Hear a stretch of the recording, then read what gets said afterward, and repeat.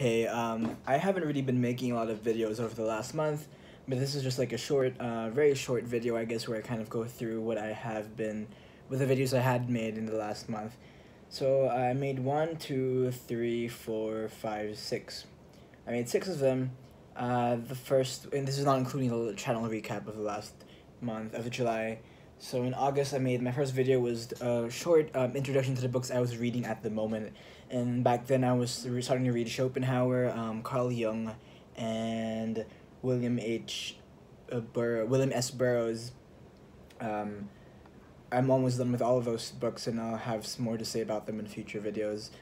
After that, I made a video, a review James Ferraro's Far Side Virtual. If those who are unfamiliar with Far Side Virtual, it is a vaporwave album, one of the first major vaporwave albums, and James Ferraro has really kind of been riding the coattails of his success following that album through the rest of the 2010s. It's traditionally not necessarily seen as one of the best examples of vaporwave, but I found it very fascinating to just see what some of the early versions of it sounded like, and I did greatly enjoy the album, although I have to admit I haven't really listened to it too much after that.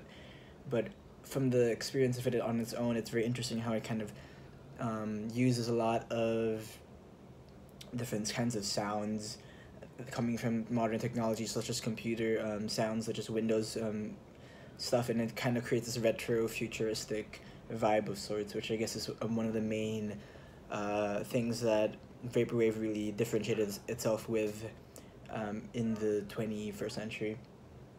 It's kind of a genre of its own. Next, I made a video in which I contemplated whether college education was worth it, and that was just based on my own personal experience of college. And to summarize that video in a sentence or two, what I said was that I felt that it was worth it to the degree to which you really make the most out of what you want it to be. It's kind of a weird way to, I guess, to articulate it, but for me, for example, I thought that college was some avenue for me to be able to learn a lot of different kinds of things, and in my experience of college, I was able to learn lots of different kinds of things and things I was interested in, and it wasn't really particularly, I didn't let myself be thrust into the natural experience of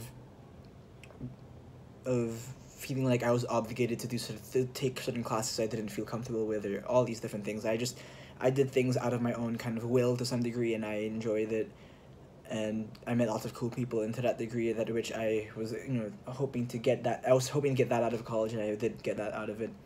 Although in further respects, that was what I thought about college in itself. But as an investment, as college as a financial investment, I think it's not worth it. Next, I kind of made a short review on William S. Burroughs. I keep saying H for some reason. William S. Burroughs' The Junkie, which is his novel, which I kind of talked about earlier. One of the books I was reading at the time at the start of the month.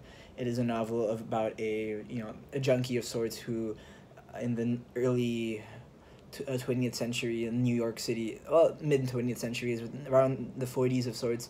It's about the New York scene of the drug users and drug smugglers and all of that, and it's very fascinating to just see the ways in which William Burroughs articulates the experiences of this very particular sect of experience, and I learned a lot about it, and I thought it was very fascinating, to which he really describes the effects of different kinds of drugs and the different ways in which they are handled and treated and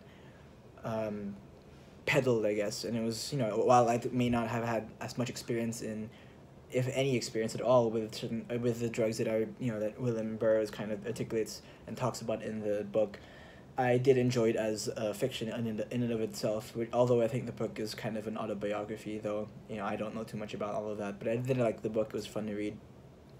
Next, I talked about Crazy Rich Asians, which I don't really want to get too much into. It's I don't usually make videos like that on this kind of. I don't try to think too much like this in the many videos that I kind of make on the channel. Usually it's just more of I don't necessarily enjoy having like a negative perspective going into a kind of thing, but I found some of the parts of I found some of the marketing for the film to be things that I didn't find palatable perhaps with the actual nature of the film, which is fine. It's a movie, it's a fun movie. I would recommend seeing it. And then I kind of had like a bit of a lull period, so I just watched a lot of TV. I spent a whole week just watching Nathan For You, which is a television show that is about a guy who tries to get the different kinds of businesses to play into his absurd ideas of how they could possibly make more money.